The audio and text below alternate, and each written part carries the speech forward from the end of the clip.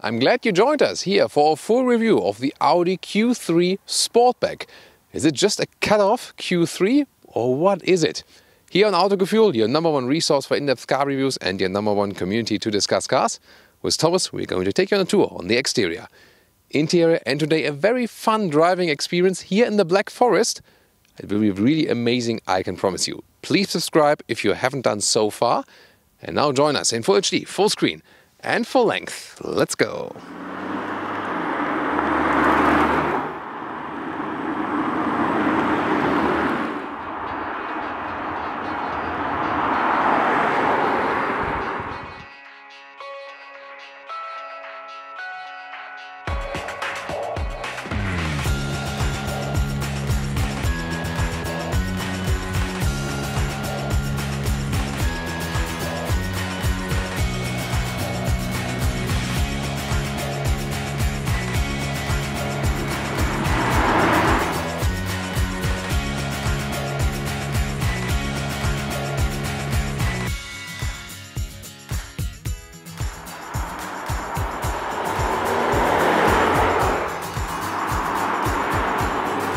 In the front, Q3 and Q3 Sportback are somewhat similar indeed, with this huge front grille, but very, big stance on the road. Here the S-line package with a lot of sporty contrast, lower part, and also those silver contrast right there.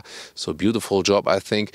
And also has those special bright accentuations inside the honeycomb structure of the front grille. Turbo blue, yes, great color here for today. A real Thomas blue, a bright, strong blue, as we call it here on Autogefühl. Then those headlamps, they come LED as standard. Different trims available. The second trim already offers those turning indicators, which are in this cascading style. And those ones here are the optional matrix LED. Other than that, you see here the front accentuations right there. So S-line package, as I said, overall a very, very sporty stance already for a small SUV. 4 meters 50, 14'8" or 177 inches is the length of the Q3 Sportback. That's 2 centimeters longer than the normal Q3, which, continues like that. But that's just, overhang from the spoilers. But it looks a little bit longer because it's a little bit flatter. So about 3 centimeters flatter here in this whole roofline. And then of course, it's falling down right there, even more like all those SUV coupes as they are called. 17 to maximum 20-inch wheels. Those ones are the biggest 20-inch wheels. Then with those contrasting wheel arches, but there's not black plastic. You could see it's also painted then in black. Very interesting. S-line badge. Then wow, this turbo blue color looks amazing. And this one here also has this sporty stance right there. If you compare it to the normal, the mobile phone is still in the vehicle, car says on the inside, because I closed the car here with keyless entry. That way you open it again. So I think a very beautiful stance on the road here. I think it works quite well. It's not too dramatic. But then here, those stronger shoulders, very interesting. And always some information about the suspension. You start with a sport suspension actually with the Q3 Sportback, but then you can opt in, just without extra price, to the normal suspension, which we could recommend. Or if you can spend the money to the adaptive suspension, then you have a little bit more variety and comfort. We also have that today to test for you. I definitely wanted to show you the 3/4 rear perspective. This is really impressive, and I mean, I'm not the biggest fan of SUV coupes or those cut-off SUVs, but I think in this case it really works very well design-wise. Or what's your take on that? Also with the S-line, again, sporty accentuations, especially right here with this diffuser style and very modern LED signature in the rear. And by the way, talking about braking, the autonomous emergency brake is standard equipment, and then optional more assistance systems like the ACC, adaptive cruise control, and also blind spot monitor and so on. We'll also test those systems here today in the driving test. And the straight rear perspective for you, definitely this is design object, so the main reason to go for the Q3 Sportback and not for the normal Q3 is design. Yes, everyone knows there will be a little bit less space on the interior. How much? We will soon find out. And by the way, the 1.5 TFSI 35, it stands for nothing. They just put those levels. Of course, higher numbers means more power and lower. But it doesn't make any logical sense, and I'm always confused myself.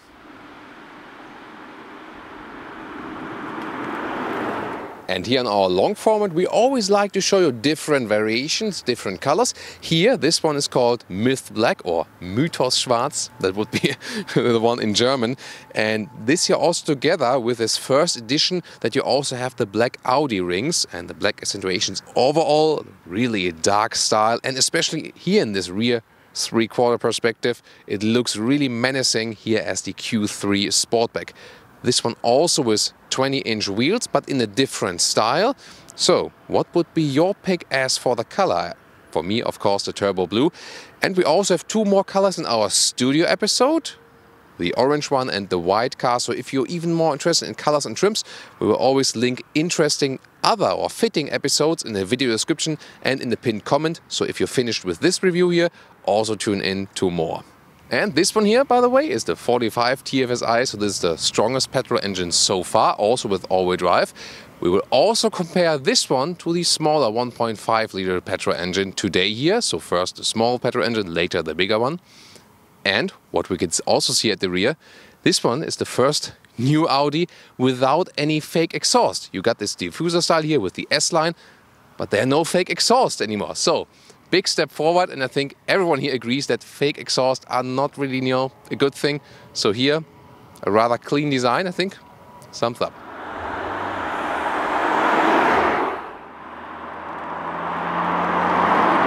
All four-cylinder engines here, and front-wheel drive for the smaller ones, all-wheel drive for the bigger ones. Look at that one here. This one is the new 1.5 liter turbo petrol engine with 150 horsepower and a mild hybrid system. So coasting or sailing between 40 and 160 kilometers an hour, for example, and an electric boost, 10 seconds, 12 horsepower. Very interesting. 6-speed manual gearbox, front-wheel drive, or optional the 7-speed DSG, the S-tronic. Then there is a 2-liter turbo petrol engine with 190 horsepower or 230. Had the 230 one all with the Q3 review, check out that one. Always made it to a 7-speed DCT or S-tronic as they call it, and all-wheel drive. And then a diesel 2-liter, 2 horsepower specs, 150 or 190. And then also the first one with manual and the other one then with the S-tronic and also AWD or front-wheel drive. Well, not too complicated, this engine lineup, pretty clean, this whole engine bay. Will this mild hybrid system work? I'm not sure, but we will test it. With the big turbo petrol engine, we had about 9 liters of fuel consumption with the Q3 now. That was too high. But this one here today? Let's see.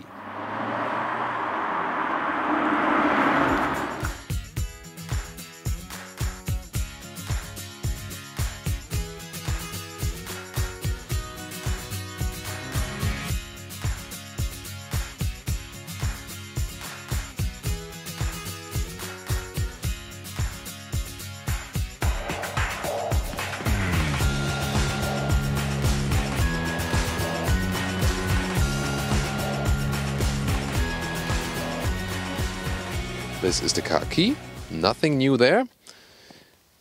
Door closing sound. Nice, as Brian would say. Best greetings to our reporter Brian. So here, let's say a little bit of soft touch. It's not super hard pack, but it's not soft as well. It's like something in between. But this is nice, this reverse door handle. It's actually also quite practical. Then nice quality also from the window levers. And nice Alcantara inserts right there. Huge inner door pockets. This is very practical. Optional Bang & Olufsen sound system. It's really worth it in this case. It's a great optional sound system. We really love the sound. S-line entry badge in the lower part. Then here, because we also have the S-line interior. Then soon more to all the digital instruments and so on. This one is a sporty steering wheel with a flat bottom. Then a lot of black piano lacquer is being used. That they are not, my favorite, but can't be everything in my favorite. Also not those animal skin seats. They cost a lot of extra money and really warm in summer times and cold in winter times. But I can tell you, there are, at least in Europe, fabric seats available. both in normal form, and then this one is a sport seat, so 2 seat forms, normal and sport seats.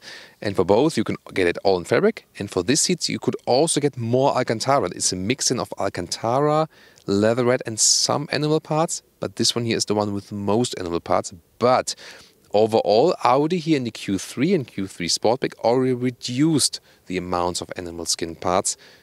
Recently seen also the Porsche Taycan review, where they also have one animal-free interior. So even if some people still criticize me for feeling with animals, sorry, it's coming. So then you can put the steering wheel in and out and up and down. And a nice cozy position here. So it's not a super high SUV, but also not a somewhat more low crossover, something in between. 1.86 or 6'1", and without the panoramic roof, you can get a lot of headroom right there. So you can get a cozy seating position here. Also as a tall driver, this front part here is manually, just longer or shorter, and here also electric seats. But again, one problem is so many options, so many extras. Configuring this car is pain in the and the price always goes up. By the way, the Sportback here is about 2,500 euros more expensive than normal Q3. It has some more extra or like standard equipment than the other one, but still it will be a little bit more expensive. Interior overview. First of all, a very clean layout and interesting here with the Alcantara dash and an additional Audi logo. Yeah, a lot of black piano lacquer here again. You have to clean this all over the place, definitely. And the sporty steering wheel, but could be a little bit smaller, maybe. Right side for the volume control, left side to control the digital instruments right there. By the way, if you see the check engine light, that's always the case when the ignition is on. It will just fade out when you turn on the engine actually. Soft touch here at the top of the dashboard, and then there will be different screen layouts available. It starts here with 8.8, a smaller one. Optional this, 10.1 inch. And on the left side, always digital instruments, but it starts with a 10.25 inch and then optional 12.3 inch. Come on, why don't you just put this one and that's it? 2 different sizes of digital instruments? Seriously? Yeah. But soon more deals to this top setup. Here, this one here still has my favorite climate unit.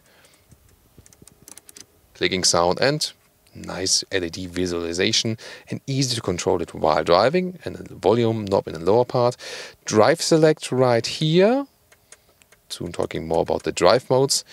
And the lower part, you have an inductive charging pad. That's cool because you now also have wireless Apple CarPlay. Still also available with cable connection. For example, right side here, USB-C now, and the classic USB, both are available in the front. Then you have the automatic shifting lever. Below that, adaptive cup holders, they do a good job.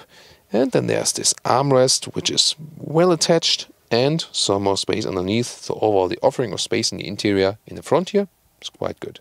And those top virtual instruments, you can change the view, have the full GPS map, or have more of your driving data and so on. Then you can also have the music info right there, or the consumption figure. And this one, Alex, is the highest one with bending corners. It will be rather lower towards 6 liters or 100 kilometers if you really want to drive more efficient. So you can get to a 40s MPG region also with this engine. So virtual cockpit here, they are among the best in the segment, I think. So a really good job, crystal clear to read, and they just look great and also flexible as what you want to show. This whole middle console area is, by the way, turned about 10 degrees to the driver. Then now deals to the infotainment system. This is the home menu, all via touch, and there's just the touch control indeed. You can connect your phone via Bluetooth or here the Apple CarPlay. In this case, I've already connected this wirelessly, and Android Auto is also available. And here, nice integration. They use all of the screen. And yeah, again, this sound system, the Bang & Olufsen sound system, is really cool. Nice song, by the way. It has a very great 3D surround sound, so excellent for a small vehicle. Pretty cool. Then back to the MMI. Of course, we want to take a look at the GPS, which has a nice CPU, so fast enough. We've seen it nowadays already a little bit faster, yes, but I think also the visual character of it, You can very well see where you're heading to. And controlling it while driving is also, let's say, somewhat okay. Overall, I'm quite happy with the infotainment system. Everything is clear to read, and the whole menu is also pretty easy, so quite intuitive where you find something. Also when you, for example, change the display brightness or something like that. So everything, and also this feedback, by the way. You hear those clicking sounds, you can also turn it off or leave it on. And of course you can also get a rear view camera right there with a very nice resolution, and there's also this fake drone view from above, including the front camera and also the side cameras here at the mirrors, so that's definitely a good option. And one of my favorite details is always a frameless top mirror. It's always just elegant, and at the same time it gives you a good view to the rear. So now to the rear door, and well, in the front there weren't too many differences. The rear, by the way, hardback top part and Alcantara inserts here, and reasonable door space also. And we have somewhat the same styling here in the rear. You can always see they have a little bit less legroom than in the normal Q3. The difference is that the rear bench can be moved front and the back 15 centimeters in normal Q3 and 13 centimeters right here. So again, you lose 2 centimeters of legroom. And that means that, I mean, it directly fits here with 4 tall adults. With the normal new Q3, it was, you know, like definitely more roomish. Yeah, maybe I could move the seat a little bit more forward. I could still drive like this or something. It's okay. You can still use this car very well. At the moment the bench is all the way back, but you can also slide it forward like this in a 2/3, 1/3 split. And it was also quite cool. Here you can vary the angle of the seat right there. So why can it be slid all the way back? Yeah, because of the falling roofline, because everyone would hit the ceiling with the head. And here at the moment like this, it's still okay. It directly fits. So yes, you can still use this car. There's no problem. But of course you lose, this is the space where you lose some of the practicability. But overall, the seating position in the rear is still decently comfortable. With those latches, by the way, you can also completely flip the seats from here. Push it back. Isofix is at the outside of those seats each. Then we have those cup holders, which also are somewhat adaptive in the middle part. And the ski hatch. Yes, there we go. Press this one here and then like this. And yeah, it gets a little bit squeezed in right there. There's a middle tunnel, and then you have some climate unit here, but nothing to adjust that much. 12-volt power supply in the lower part, and yeah, pretty dark in there now. 2 more USB-C devices. Well, some disadvantages in the rear compartment, but what about the trunk? Well, first of all, the trunk liter capacity is 530 liters. That's identical to the one of the non-Sportback Q3. The reason is it's measured below this cover here, and you lose the height above the cover. Yeah, so that only plays a role if you really stack it up all the way to the window, maybe for going on holiday with the whole family. Then of course the normal Q3 is better, and the full with flipped seats capacity, there you have a difference of 1,400 to 1,525 liter in the normal Q3. So that's the difference then. Got some luggage set up here for you. They can still see how it fits, but I can also put it out that you have a clear view then. Like this. There is this net available. You can also put it out, but you can secure things underneath. Here then you have the sound system underneath, or if you don't have the sound system, you could also put a replacement tire if you like. And flipping the seat is not possible from here. I'll soon go all the way around. The normal length here is 93 centimeters, 94 centimeters, and the width about, a little bit less than a meter actually. And below this cover you have a height of a little bit less than 40 centimeters. Well, and now I have to go around to use those latches. I could, by the way, also move the whole thing forward. So this one would be, the maximum. And then you can see, there's a gap then here. But when you need a little bit longer trunk at some point, other than that, when you flip the seats, of course, better leave it like this. I have to go all the way around to the other side. Yeah, that takes a while here in this vehicle. And then we can have the full flip like this. Yeah, I can push this one here a little bit further down. With electric seats, you don't have the possibility to flip the co-driver seat. So, and then, oh, some motorcyclists on the way now, beautiful roads.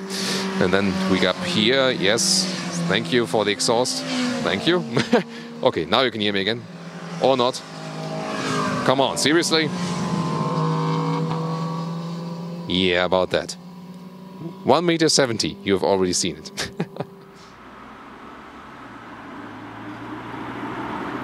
And interior variation for you can see the Alcantara can also be bought in blue. And I really love it, looks so amazing. I'm just not sure yet, you know, in contrast to the whole black interior. I mean, you got it here as well, and there on the top of the, you know, this middle dashboard, so to say, and also at the other side.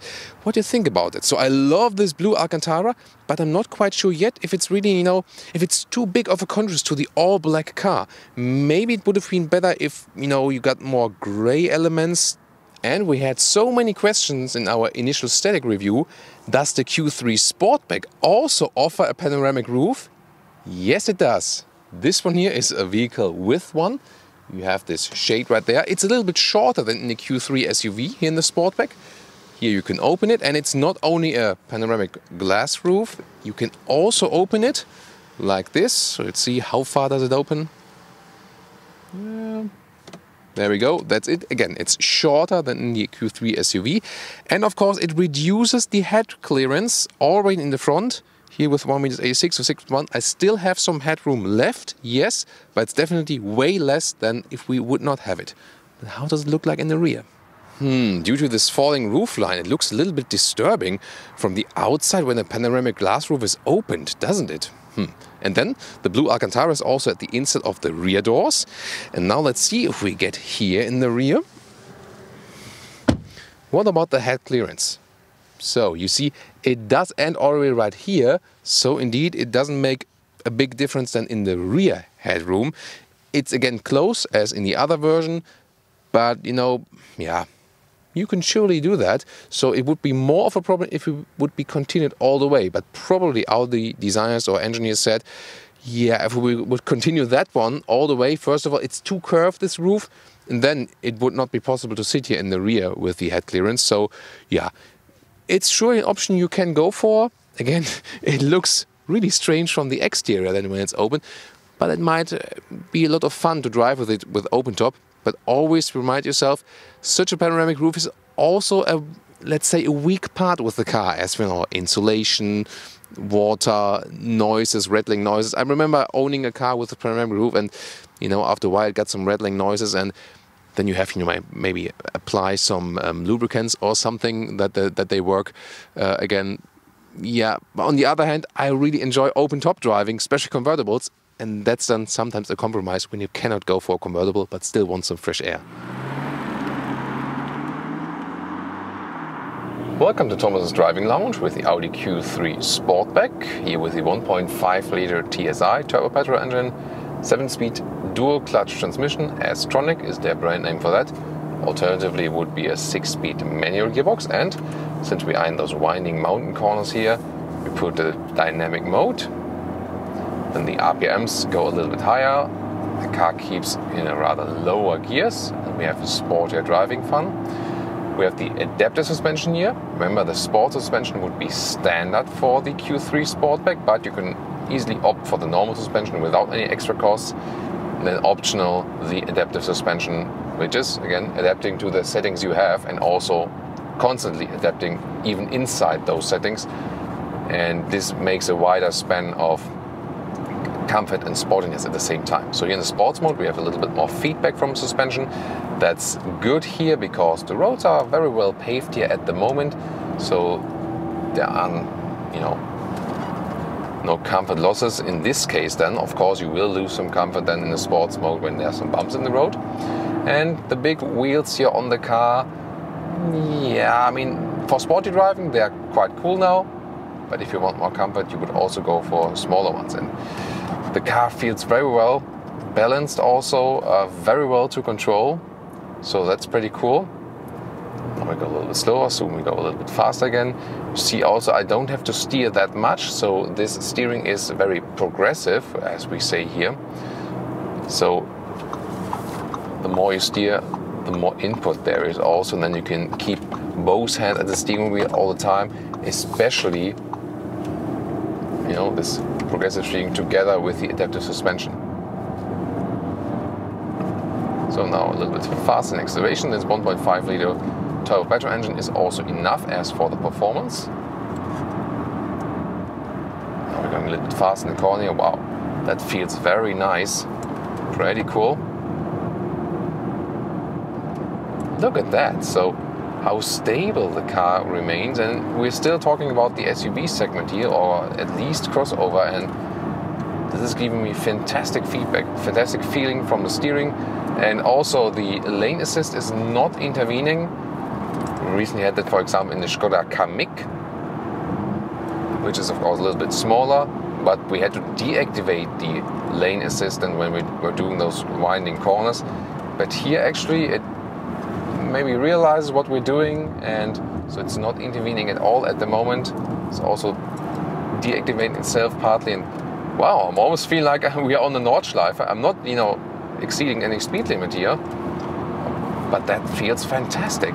And I would buy such a vehicle when I want more comfort, more or higher seating position and so on, and that's the case here indeed with the car.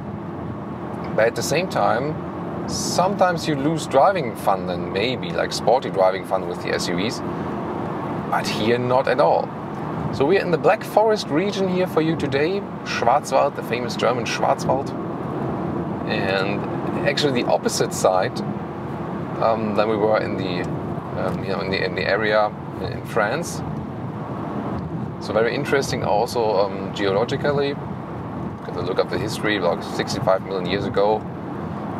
Like there was, everything went down and there was erosion on both sides. So it was almost 4,000 meters high, and now today it's 1,000 meters because there was like millions of years of erosion. Pretty interesting geological story here. And this is just a fantastic ride. Here now the road gets a little bit rougher. In the sports mode we also feel that a little bit more, but still pretty cool. And again, enough power, although also we are going uphill all the time. There is also this electric boost function from this small generator, about 12 horsepower when I'm really throwing it out. But I mean, it's not that you would directly realize it. Now also this recuperation function that is possible, also not that you directly realize that. Soon after this dynamic part, we'll also take this car out a little bit more on, you know, some more calmer roads and more everyday driving life experience and so on. So I can tell you more about that. At the moment, rather the fun, agile driving. And is there any difference, the Q3 and Q3 Sportback? As for that, not really. It depends on the suspension you pick. That's, you know, making most difference. Wow, look at, you know, I can really just, you know, when it's 90 degrees corner, I need to turn the steering wheel 90 degrees. That's fantastic. So what a great driving experience here. So much fun to drive this car. And I mean, it's a still, yes, it's a premium car and it's not cheap at all, but still segment wise. And if you think about other premium vehicles which are way more expensive, this one is still one you can use everyday driving life. As for the flexibility you have, and it's really a lot of fun. So good suspension feedback, nice steering. This is really a very flawless experience. The sport seats are also keeping us tight. It's good that we have a little bit more support. It would be even better if those were the you know, the fabric or Alcantara surfaces, because here on the animal skin you slide around a little bit more. Wow. I could keep you on camera here, guys, all day, especially on those beautiful roads here. I hope you're really enjoying that together with me as we do. Olga, how are you feeling? Yeah, fine. Oh, you guys good? That's always a good sign, and always asking my co-driver. And you know, we always call the guy next to me co-driver, because that's rally style, you know. So yeah, way to go. So much fun. Yeah, I wouldn't have expected it in a you know, Q3 SUV. I mean, yes, we have driven the Q3 SUV before, then here the Sportback, again similar, Of course, you maybe somehow feel a little bit sportier because you just know, like from the design exterior-wise. And yes, the roofline is a little bit lower, so maybe that's a very subtle, subjective feeling that accounts for that. And of course, wow, this turbo blue. I mean, when you look at that, you see it in the mirrors. When you look to the front, on the front hood, you see that it has this turbo blue color. Or maybe this screen is flickering, by the way, in the camera. I'm not sure. Put that off now. So it's not flickering in real life. Again, this one is just flickering on camera then maybe. Wow. By the way, the brakes now, so going from 90 to 60. Not really hammering it through, but just, that was already 40. So good braking performance, even downhill. And again, this car gives you such a controlled handling experience. We know the platform already from the Volkswagen AG. It is very well known. But it really gives you a great balance. And well, if you have an all-wheel drive version of the Q3 or Q3 Sportback, also doesn't change too much. It's more that the higher horsepower figures are usually combined then with automatic gearbox and all-wheel drive, and the lower horsepower figures are not. And then it's a front-wheel drive platform, of course. This doesn't make the biggest difference.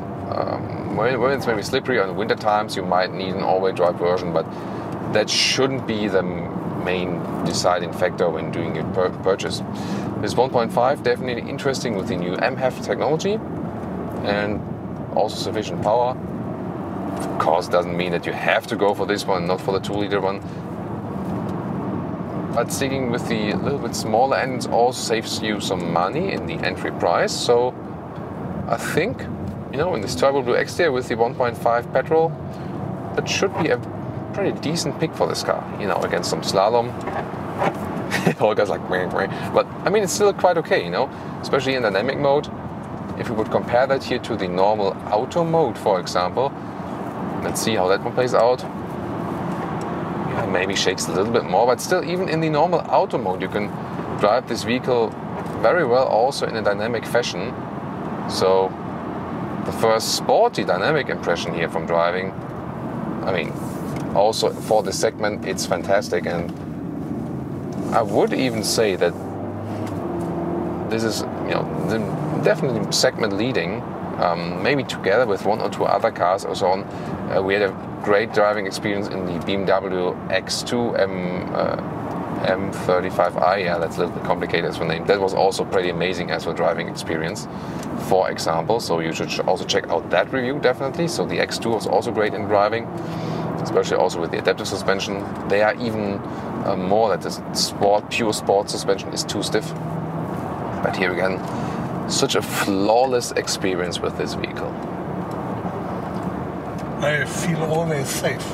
Yeah, Holger feels safe, and that's, of course, as a co-driver, the most important thing. I can always hold onto the steering wheel. I know where the road is going. I feel it before, and when the co-driver feels safe, then that's an even better sign. Welcome to the motorway. Blind spot monitor here. See, when I'm using the turning indicators, it was also flashing. Of course, they have the light when the car is approaching from the rear, from the blind spot, and then even more flashing when you hit the turning indicator. So it's a definitely good safety feature, and would also be one of my favorites from this option list. I can show you it once more. Again, just flashes constantly, and as soon as I would put the turning, a little bit too late now. When I put the turning indicator, then it's like flashing very fastly. Now to some everyday driving situations. So here at the moment, I'll accelerate out to 100 kilometers. And then I'll also set the cruise control. See, it's separate stalk column left next to the steering wheel. At 100 kilometers or 60 miles an hour, sound insulation is quite decent, so remain very calm and silent. The adaptive suspension is doing a great job of, really keeping this car steady, so it's sporty enough, but at the same time very comfortable. If you would go here to the sports mode, then you would have actually less comfort. You feel some damages in the road a little bit more and so on. The sports mode definitely was more helpful in those winding corners earlier. Here, just keep it with the auto or comfort. So that's definitely cozy.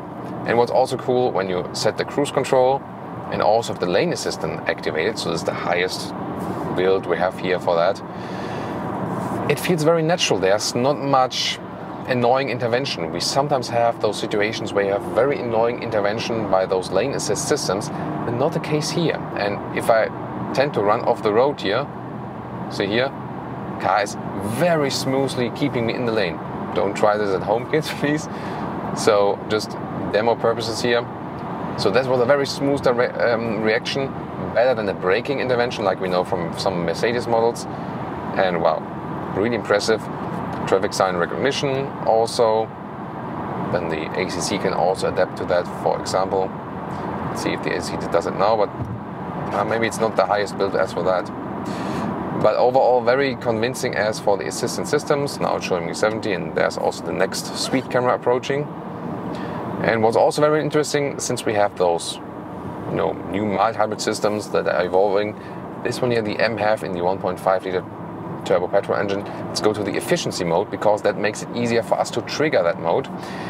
It does not work really when being in the cruise control mode. So you have to go out of the cruise control with short braking maneuver or something. Put it a little bit bigger, and then when I'm here then in the efficiency mode, and then I let off the throttle, I see the RPM drops to 0. So just rolling and coasting now, and this can save some fuel, but of course only when it makes sense. Here, when I want to keep the speed anyways, it doesn't make any sense. But if you see like ahead there's like a traffic jam coming or something, or I'm going downhill for a longer time, and I don't want to increase the speed really, well, now maybe it could be a situation. So it runs between 40 and 160 kilometers for this MHEV coasting here, for example. Now I see it's a new traffic sign. We're also going downhill. I don't need any acceleration. Then you can, and this MHEV system then, the small battery, keeps all the electric consumers running. And those cars are rolling computers, meanwhile they need a lot of electricity for whatever, also AC and so on. So this is an interesting solution. It does save 0.5 liters on 100 kilometers on paper. Will it have the very same effect in the real driving life? Not so sure about that. But what we can say is that the overall fuel consumption is somewhat decent here. Maybe because of the system, maybe not, or maybe because the engine itself is quite efficient. About 6 liters in 100 kilometers. And when you are then in those, about 40 mpg range, this is actually quite good for a car of that size and the weight and the flexibility and so on. So actually quite satisfied with that. And I think then it also doesn't make sense to go for the more expensive diesel. Maybe depends on the market, yes, but I think this fuel consumption is low enough then, especially then here with the new MHEV system, which is exclusive so far in the Q3 and Q3 Sportback with the 1.5 turbo. Very interesting. And then of course you also have this overboost or special boost function, 12 horsepower for about 10 seconds.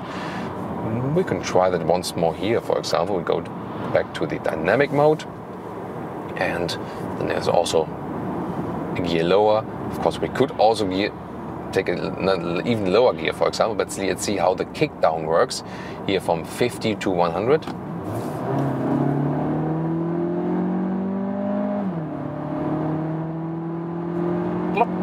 That's it. Yeah, maybe I was a little bit too early because the instruments were lagging a little bit behind, but yeah, it almost came close. So 50 to 100 and still quite decent. So of course you don't have like a super big acceleration or something because it's a small engine, but still totally sufficient as for the power for this one. The steering here is again quite progressive, as I told you in the more agile driving part.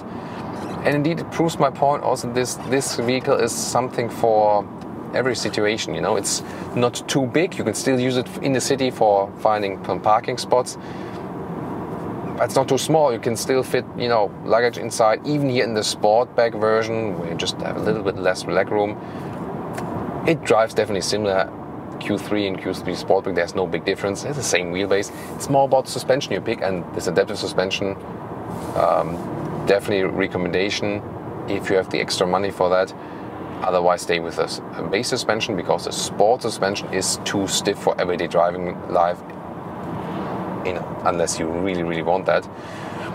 Wheels, I do feel we have the biggest wheels mounted here. So if you want more comfort, go for smaller wheels. So the question then visuals on the outside and the comfort you have then on the inside. So the adaptive suspension is evening that out a little bit, yes. But again, you will have more comfort if you go for some smaller wheels, definitely. But overall, I mean, you're just also in a normal mode. Good slalom character for this vehicle. It just feels agile at any time and comfortable enough at any time. So this is a great compromise as for this one. Here in the auto mode, you see we don't drop in the RPMs, but as soon as I go to the efficiency mode and let the car roll or something, you know, in the very braking maneuver, but usually in the efficiency mode, that drops into 0 and you can just use this rolling or coasting function. So you can definitely play around with those driving modes. Yeah. So, you know, very convincing in all the different aspects. Also how the ACC acts again, and of course also, you know, with the blind spot monitor, of course, which, you know, is appearing then here in the mirror. So very good assistance systems available also for this car.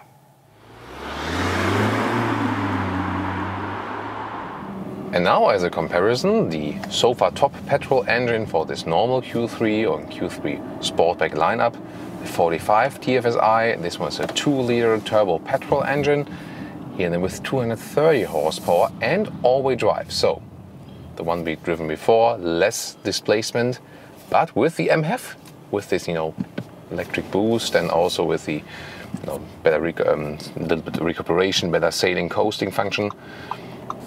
And front-wheel drive, and this one then all-wheel drive and more power under the hood. So all-wheel drive will make sense again in, let's say, harsh conditions or so, alpine regions. And that you can also just live with the front-wheel drive. This car will never have any rear-wheel bias, even in this all-wheel drive. It's front plus rear on demand. So when you have it, you know, like steady, slow speeds and so on, it will still be most front-wheel based. Here, even in the all-wheel drive version, then the more you apply the throttle, the more power will be transported to the rear wheels. And we can also show you some acceleration difference here. We can go to the dynamic mode. And we're also in this S-shifting mode, and we accelerate now from 80 to 120.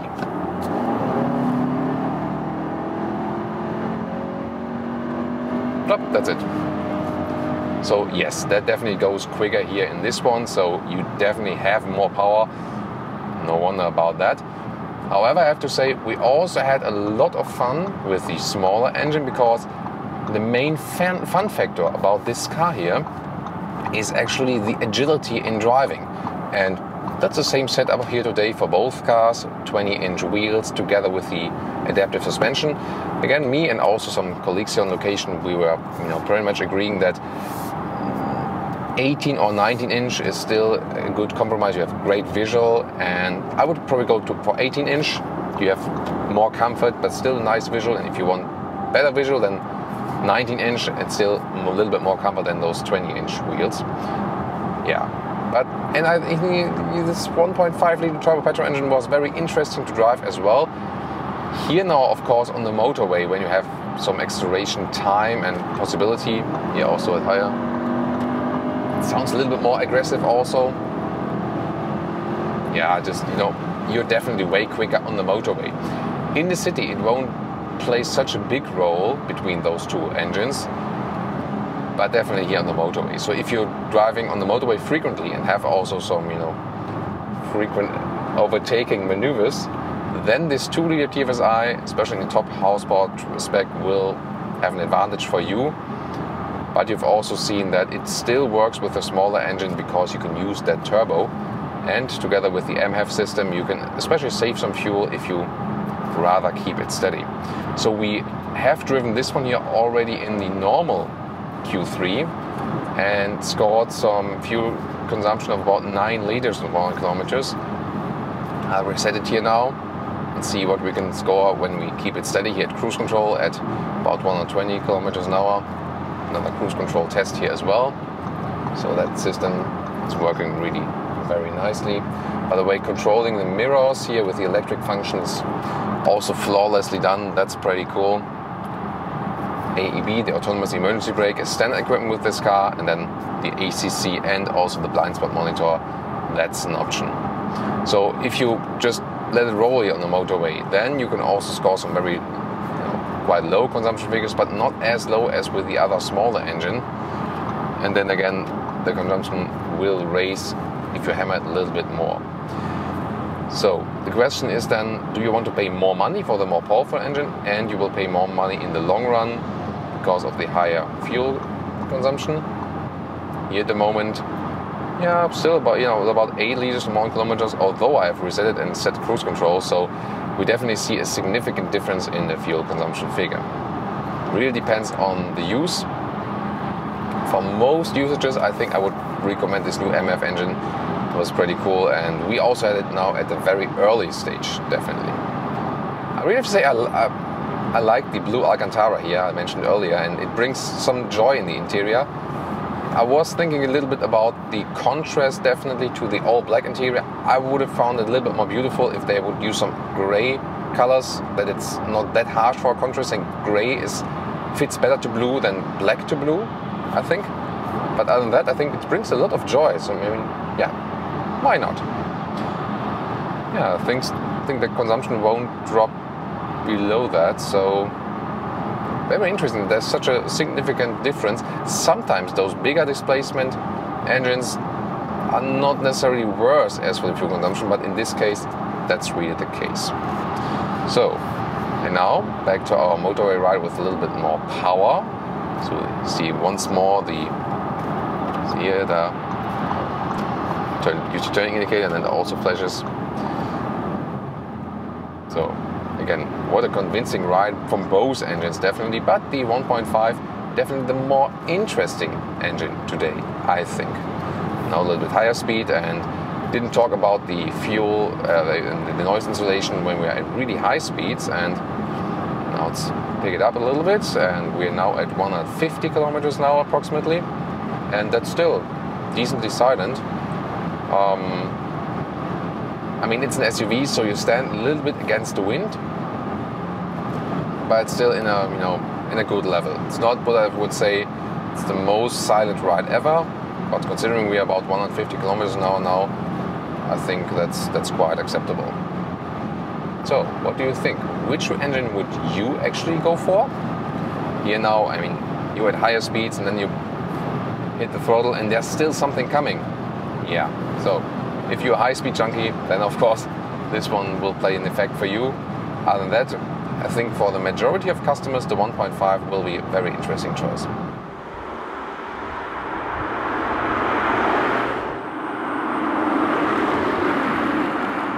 And now to our conclusion for today with the Audi Q3 Sportback. Exterior design, yes, definitely sportier than the normal Q3, and also inside this segment, a really sporty and likable design, so with this little bit flatter roofline and so on, and especially here in the S-line and those big wheels, it looks really sporty.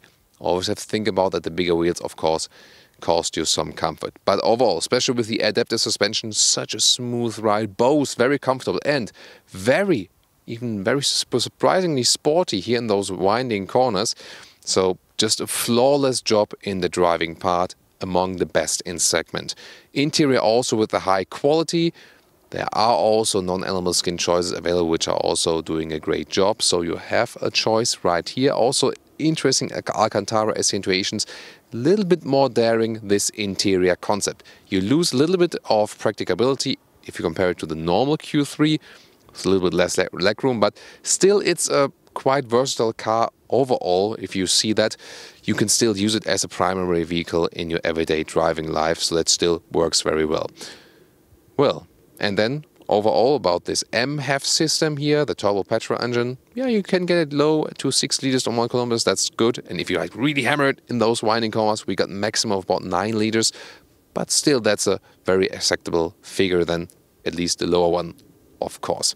So a very interesting concept and a car where, most people can do something with. Not too big, not too small, comfortable enough, surprisingly sporty. Yeah, so overall, very good rating we can give here about the Audi Q3 Sportback. I hope you really enjoyed this episode here today. And, as always with most of the Audi cars, yeah, when it comes to pricing, That's definitely the biggest downside. So what's your take? What's your feedback? Please leave me in the comments and also join us next time.